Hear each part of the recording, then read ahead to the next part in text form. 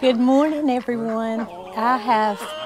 Came out to the garage first thing to check on my Rhode Island red pullets that I purchased a week or so ago. I have 12 of them, and they are staying in the garage in a brooder. So first thing I do every morning is come out and check on these chicks and make sure their food and water always needs to be topped off and cleaned out. So I always clean the brooder tray out, and I'm just going to show y'all the steps that I take to get this done. Good morning, babies. I'm going to get y'all all cleaned out.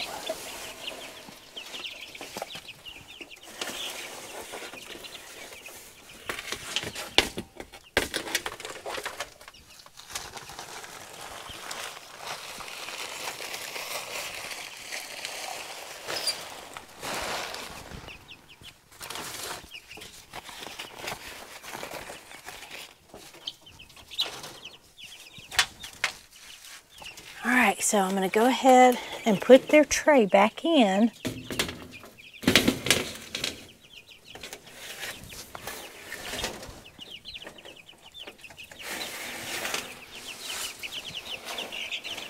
And then we're going to take a peek inside and see how these babies have grown. Good morning, little ones. Come here, babies. Come here. Come on, we're going to get you all cleaned out. Got to get those waters cleaned out. Look how nasty y'all made them. That's okay. We'll get y'all all fixed up.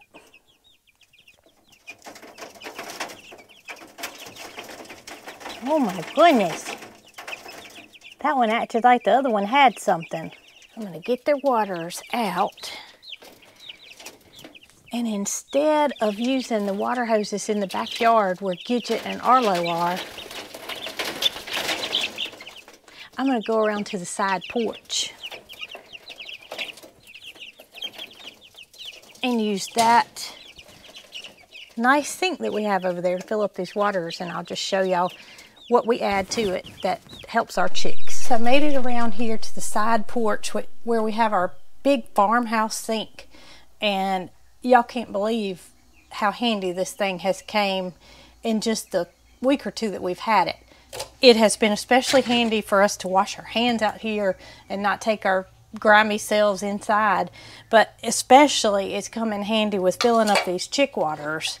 And I just wanted to kind of show y'all the steps that we take here to get chicks' waters cleaned up and make sure everything is fresh and healthy for them. So I'm just going to rinse them out real good and make sure I get all of the base of it completely clean. And I do have a brush that I could use, but I feel like my fingers get in these tight spots a lot better than a brush does. I've even got one sitting here, but you can see that I may just need a different size brush, but it's just as easy for me to use my hands as it is a brush. So I'm just going to make sure I get the inside rinsed out.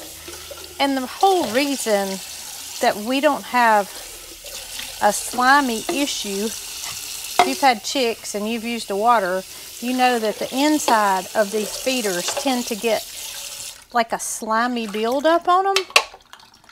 Well, what we do is we take apple cider vinegar. And this is with the mother, unpasteurized, not flavored apple cider vinegar. That will not work. This is real apple cider vinegar, unpasteurized with the mother. But what we do is we just take probably a capful. I'm not going to measure it out, but just a little smidgen will do you. And put it in those waters. And it helps to prevent that slimy buildup that you have inside your waters if you just use regular water. And plus it's beneficial to the chicks. Now it doesn't help with parasites or anything like that, but it just puts goodness into their gut that they can use at this point. So you see how it kind of bubbles up when you add the vinegar. but it does a wonderful job at keeping those waters from getting that slime buildup. All right, we got those filled up, and I'm gonna take them back to them and check out their food. I've brought their clean waters back, and I've already cleaned out their little pad, but y'all look at the mess they made in just that amount of time that it took me to go fill up their waters. Okay, babies, we got y'all some fresh water.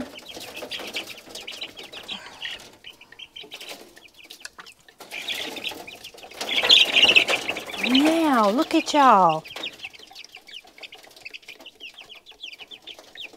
Y'all are growing so fast.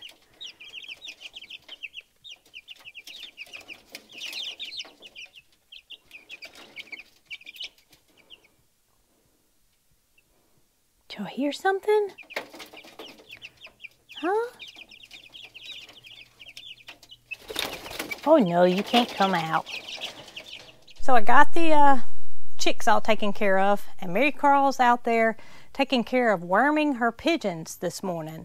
So while she's doing that, Gidget's upset because she didn't get to play in the water hose this morning. Okay.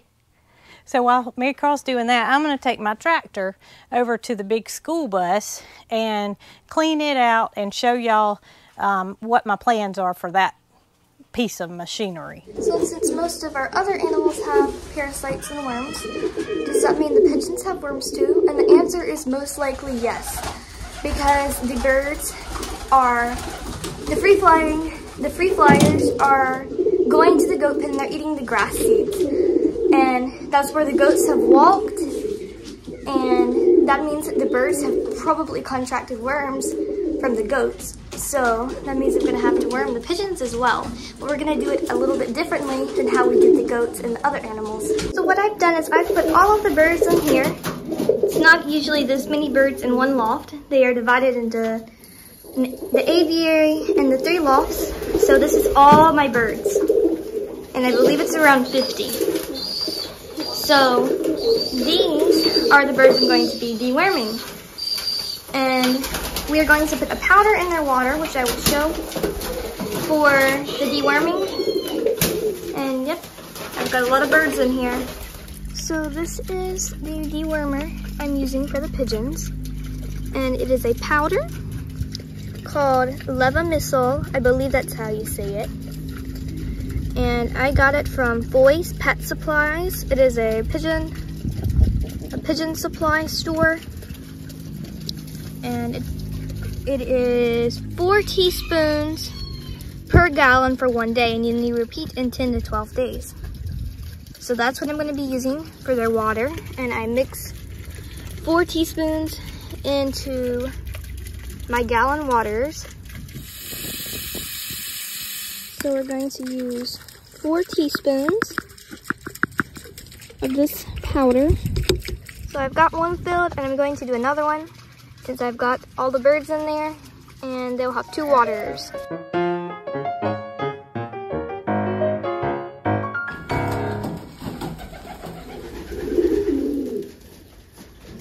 And the birds are drinking the dewormer water.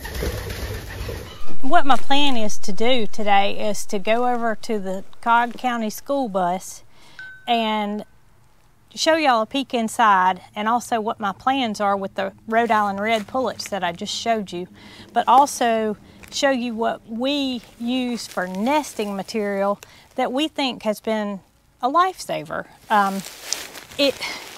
They don't have to be changed out very often. These are called poultry nesting pads, and we're not sponsored by these people, so this is just something, a bit of information I'd like to share with y'all because I found that it's helped me. But what they are is they're poultry nesting pads, and it's like it's just a fiber that is made with a paper backing. And what happens over time is if you put shavings in a nesting box, chickens tend to pick it up and kind of move it around so they can lay their egg the way they want it. Well, with this material, it's all bound on there, so their ability to waste the nesting material is eliminated. Over time, we do have to replace these pads because they do start to disintegrate, they start to get nasty, and then I'll show you, ours are literally down to nothing because we've been using them for so long that they have, getting in and out of them eventually takes the fibers away. But we have found that this is a wonderful way to keep your nesting boxes tidy and neat.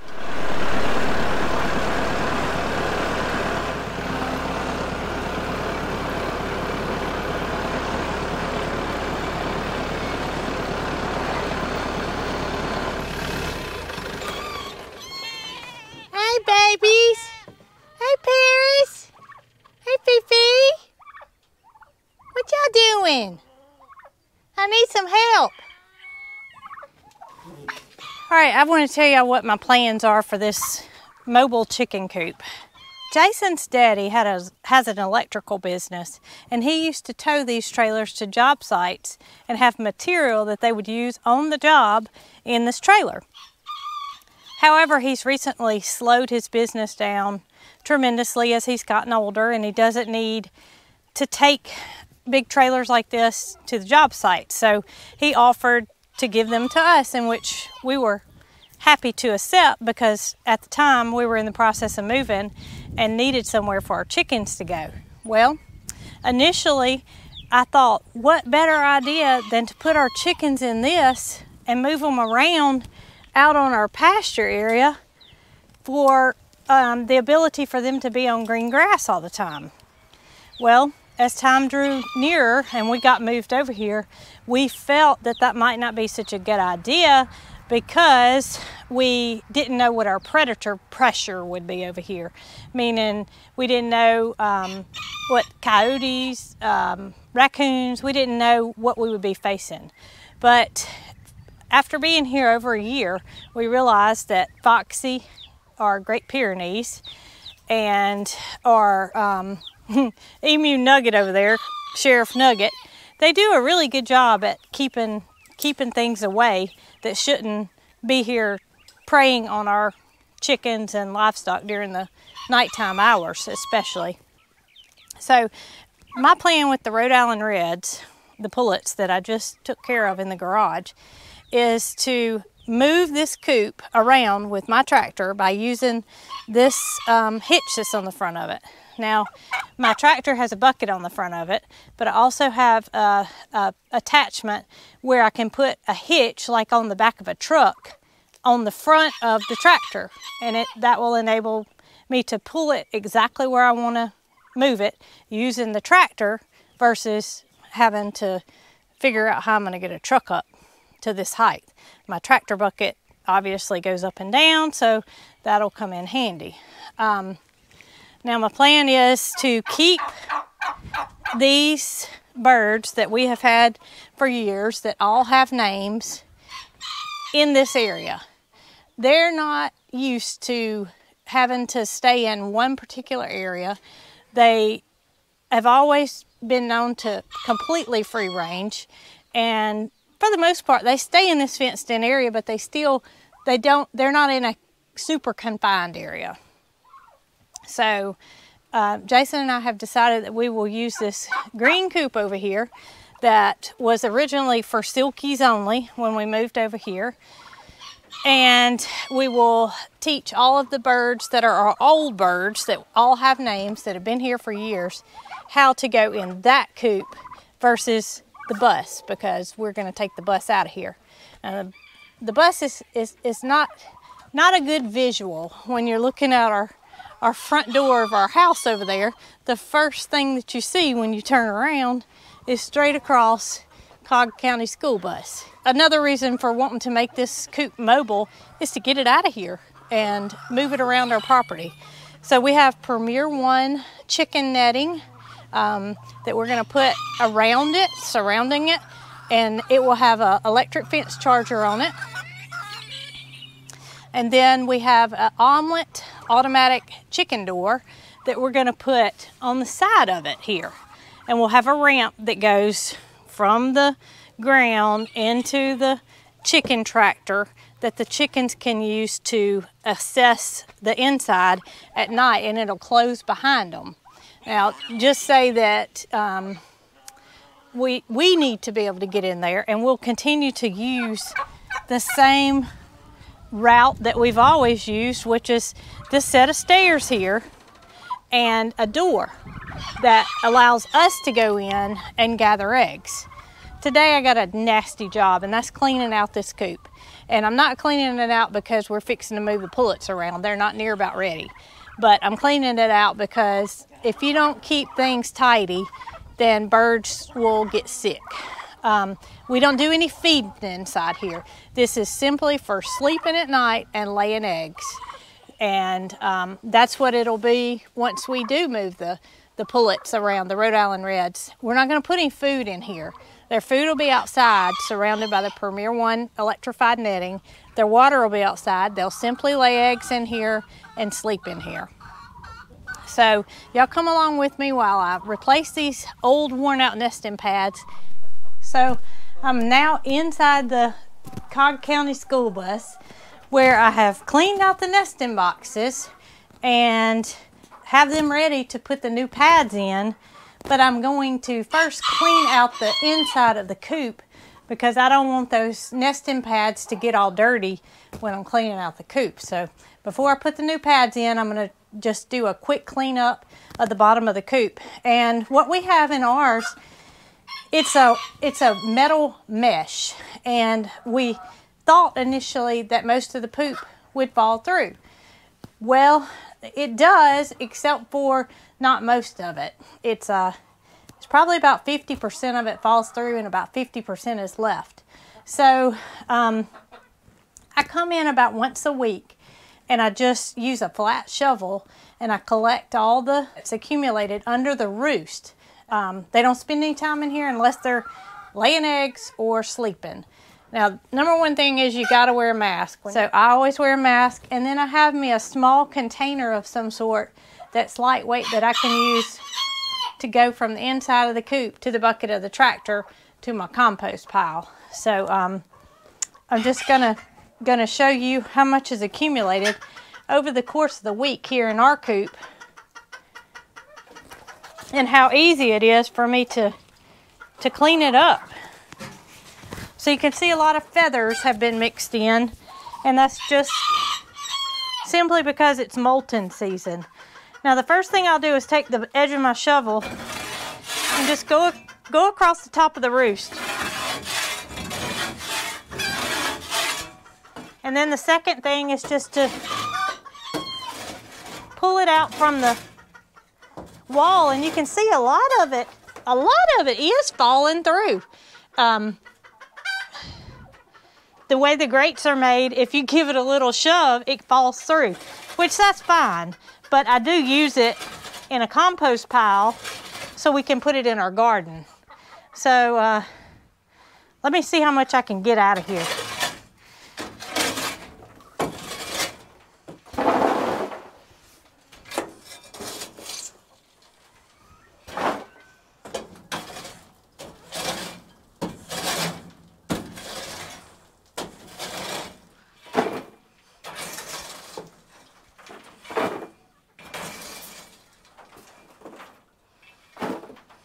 And if you're a gardener, you know that chicken poop is super high in nitrogen, which means it'll burn your plants if you put it on there just like it is. So I will take this to the compost pile where I'll add it in and turn it.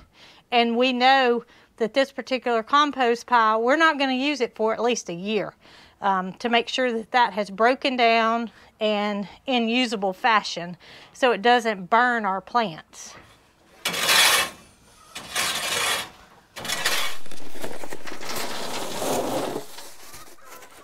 All right, so I got the coop cleaned out. It is still some little bit of residue left, but hey, it's not meant to be perfect. It's a chicken coop. I did want to mention one secret, and that secret is this box didn't get cleaned out, and there's a reason for that. And the reason is there's a broody Muscovy duck in this box. She has tried and tried and tried to successfully hatch baby ducks, sitting on her eggs. I don't know how many she's got under there, but we won't tell Jason about it because he's just talked about how he's trying to contain his war on ducks messing up waterers. You're not going to do that, are you, girl? Neither you nor your babies. So I'm just going to go over and work around her and put the nesting pads in the boxes. So as I told you before, it's a pad that has a back on it that is already pre-cut to a nesting box size. Now, pretty much all nesting boxes are universal, so you shouldn't have to go in there and trim it. You're just going to let it sit in there naturally and conform to the box size. And I have a total of 16 nesting boxes here. When my Rhode Island red pullets go to school, so to speak,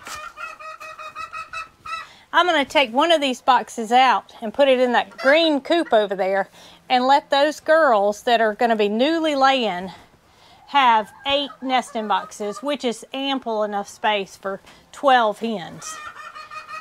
You will have those that want to continuously lay in the same box, and that's just the way it goes. But eight holes for 12 chickens is plenty. So I'll give these girls that have been in here for such a long time 8 additional boxes in the green coop, and that'll be enough space for everybody. Now look how easy this is. If I were to get somebody to make a mess in one of these nesting boxes, I can pull it off and dispose of that. Oh, you ready to lay, aren't you, girl? Let me get you a pad in. I'm working my way down. Which one you want? I'm gonna skip you, Muscovy girl. They're gonna be so happy with fresh nesting material that I might get an egg before I leave out of here.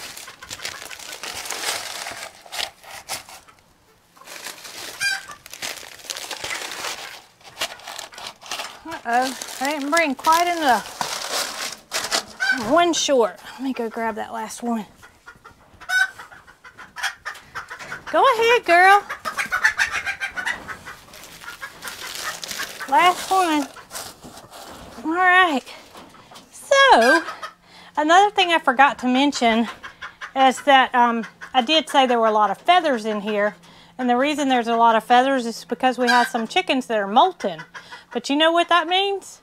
These feathers get added to the compost, which in turn breaks down and adds good amendments to our soil. And it just kind of depends on your chickens, how many you have, as to how often you'll need to change these pads out.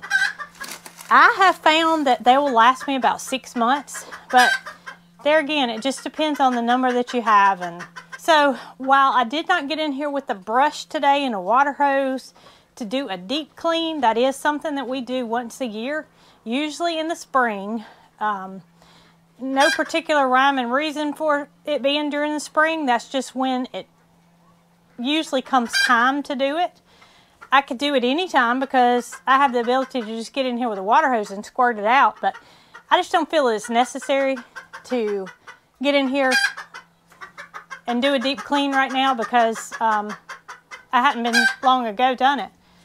But all I would do differently is just take some vinegar and water in a spray bottle and spray off the perches and just kind of brush them down a little bit, and that would allow it to just get a little bit cleaner in here, as well as using a water hose to spray the walls down in the boxes. But for now, I think this is sufficient. So we're entering our garden area where we have our greenhouse, and then you can see over that way we have it tarped for our winter garden. But tucked over here neatly in a corner is our compost pile, and we actually have 2.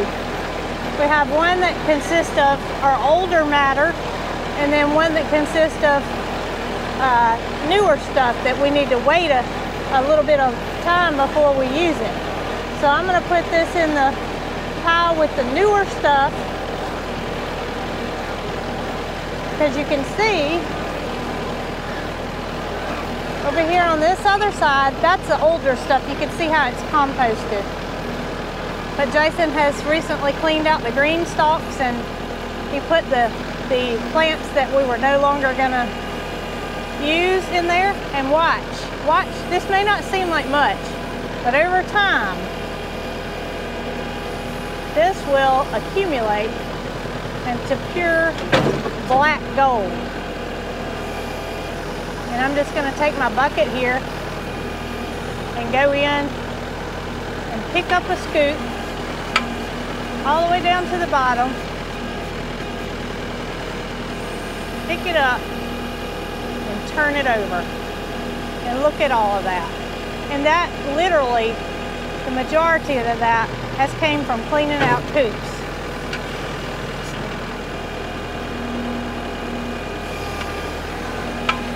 And if we do go through a period of time where we haven't had rain, we will wet that down so that it continues to break down. Look at that. That's beautiful.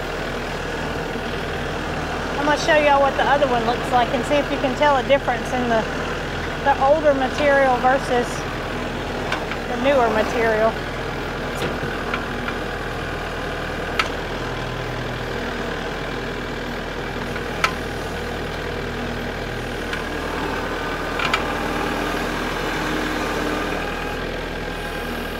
Look how black it is.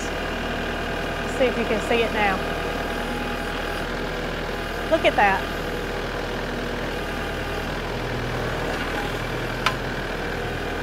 And I try to do this every time I dump something over here, just to keep it fresh and aerated. And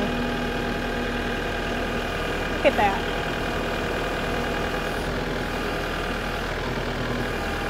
Wonderful. Plus I enjoy it.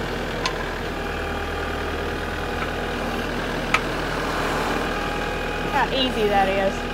Just pick up that dirt and turn it around.